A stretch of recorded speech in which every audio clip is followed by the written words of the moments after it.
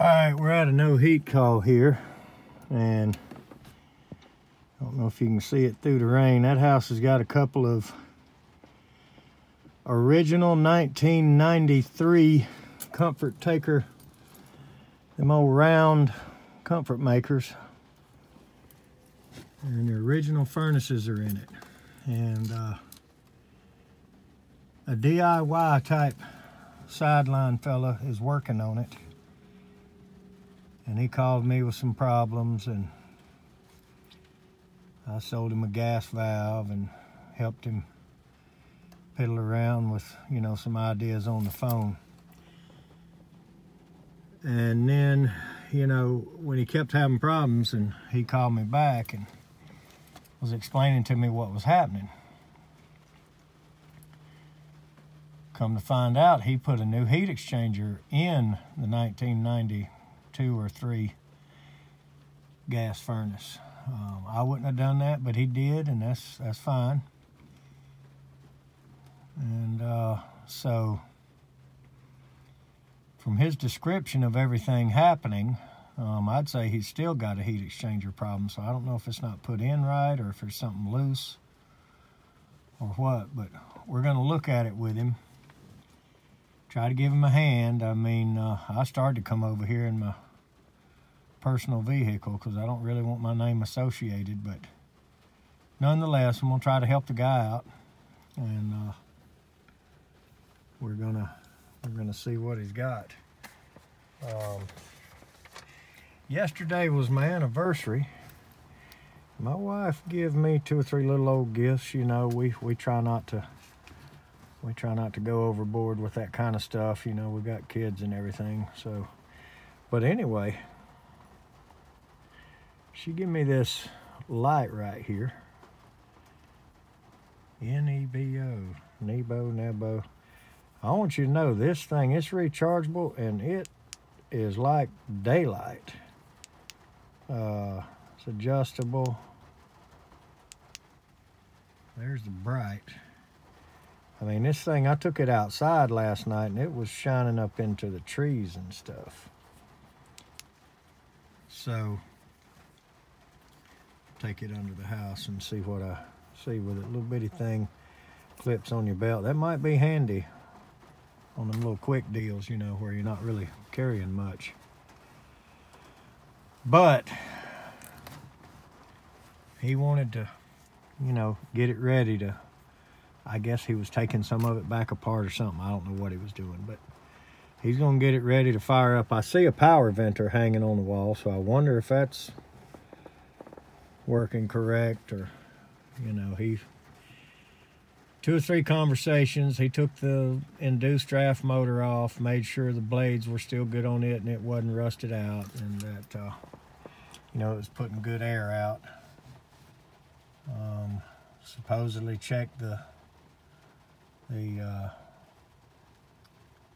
power venter out there on the wall to make sure that it had to prove, you know, pressure, vacuum, or centrifugal or something before it brought the burner on, and it does, according to him. So we're gonna go look at it. I'm not sure how much footage I can get, you know, with him there helping me, or me helping him, whatever. I'm gonna just try to help the guy out. I'm not gonna charge any money. Just every now and then these things come along and people contact you, and I usually don't get involved, but I just decided to help this fella out. 2 or 3 reasons why. We won't go into those, but nonetheless, let's go see what he's got here. I'll try to get some footage if I can. I got 80% here with a power venter.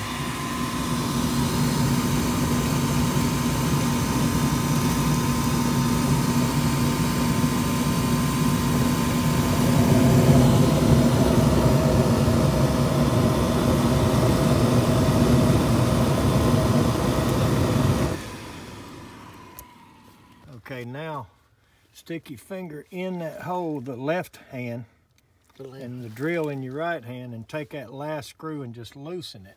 Okay. Don't pull it out. And see if you can push up on the heat exchanger cell just with it loose. Yeah, or you see if you're able to move it up at all. Can I use a screwdriver? No, but No? you can put a finger in both holes, one in each hole. Will it move up at all? Okay. If not, then let's pull all but one of these out. All right. Which one You you want could me probably to leave the top one. Okay. Is there 3 up here? Yeah. Yes, sir. There's 3 here. Let's pull these bottom 2 out. And then let's just loosen that top one about 1 turn, maybe a turn and a half, you know. All right, now see if you can get the cells to budge inside there at all. They don't want to, do they? No, sir. So we better take all these screws out and look at this thing, examine it inside. All right. Take all the screws out of it. Right, and let's just examine the inside of this thing. We may need to mount that heat exchanger to the plate first and then push the plate up in there, but we'll see. And the only thing interfering with that would probably be this box, and that wouldn't be no big deal. So let's just get a closer look. All right, so I'm convinced that our problem, and see how many holes we got in that heat exchanger for how many different types of Plates it will take. Yeah, alignment is definitely our issue here. Well, now sometimes we have to loosen that back wall. You see what I mean? Them couple screws, sometimes I don't know if you're gonna get that out without bending it up. I've been getting it out. But... Yeah, but that's rough on it. Take that back door off. All right. We can see exactly what was going on. This thing has so many holes in it, I guess for different applications or different, but you can see how this is bent. Well, it came out of the box like that too. Well, it may have come out bent, and I'm not. Yeah. Yeah, we're looking for solutions, not blame. Right. So we can see, I mean, that's evident on the camera, this warp, this bend right here. Yes, sir. So that pushes this back, and also our alignment was not good. So I would say what's going to need to happen here, and they may have to, I don't know if they're going to believe you or what, but they may have to give you another one. I see the bend, or we might be able to straighten it out and get this flat. Okay. But what's probably going to have to happen is we'll have to mount this to the plate first where we can see it out here, and where we can see that, you know, from the back side that all this is mounted flat. Yes, sir. And I mean, there's no doubt that right there is the problem. This warped plate right here is definitely the problem, and the way it didn't mount up tight. And I can feel this bent. In other words, this heat exchanger, this plate right here is trashed. Yeah. This is buckled out big time. I don't know if it'll show on the camera.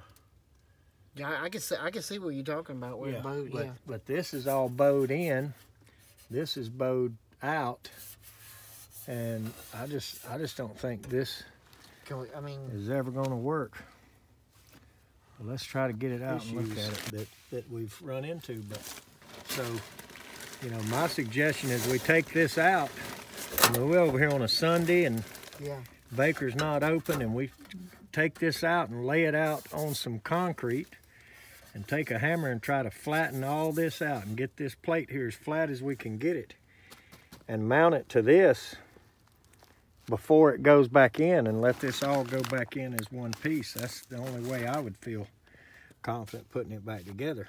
And then as you do that, you can lay this down on here and look at it, you know, and see that you're getting it flat. I mean, this gasket will help you a little bit, but it's not real thick. It's not going to do a bunch. This warpage and all this is absolutely the problem. I mean, that is absolutely the problem. Doubled up on the gaskets too? No. Okay. This you getting this flat and mounting those well is your only chance here.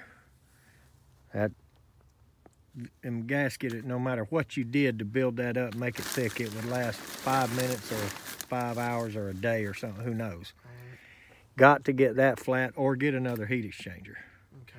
Obviously, if it was under warranty, we'd just get another heat exchanger. But, you know, the fact that it's been installed, I don't think Baker's going to see the light with you. But they won't. That thing is as warped. You can sit here and look at it. So I wish we'd have seen it when you come out of the box. Does it sit there like it is? No. No, it goes up in the middle. You see the marks back there on the back from the old one? Yeah. See where those, you see where those... But there's nothing for it, like yeah, a shelf for it to sit on. Yeah, there is. Look right back there. Okay. See them right where my shadow of my finger is? Yeah. See those notches? That's where it sits. And the front don't really have nothing, but the back, it's got them notches that it sits in. We'll try to sit right. So it's in place back there now, sitting in the notch, and with it propped up like it would go. Just look at how warped up that little header plate is, or whatever you want to call it. I mean, it's bent bad. And this one. So they beat it up in shipping. I mean, because there's no reason you would have beat it up, because there's a big old hole to go in and out of here. I don't have to beat it up.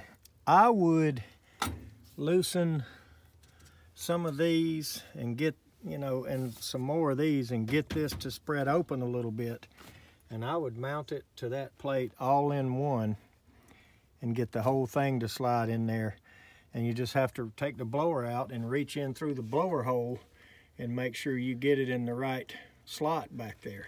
Yeah, I can look right through there and see where I can see your light through there. Well, you could even mark it. I mean, you can see 1, 2, it's the third slot down back there that you're in. So with the blower out, but until you get this plate flat, you're wasting your time. Most people, I mean, including me, would say we need another heat exchanger. Yeah. I mean, that's what most any, I mean, that'd be the right effortless way. But if you're going in a pinch, you could get this beat back flat. And right, so, oops, we saw what that was all about. That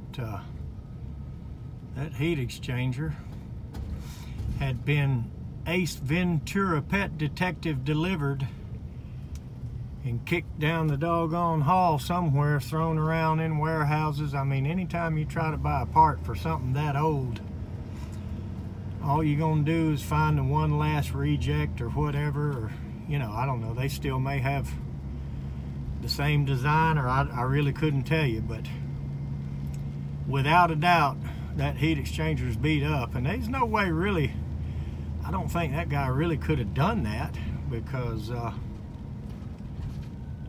you know, you can see how big the, you know, what he tried to do to put it in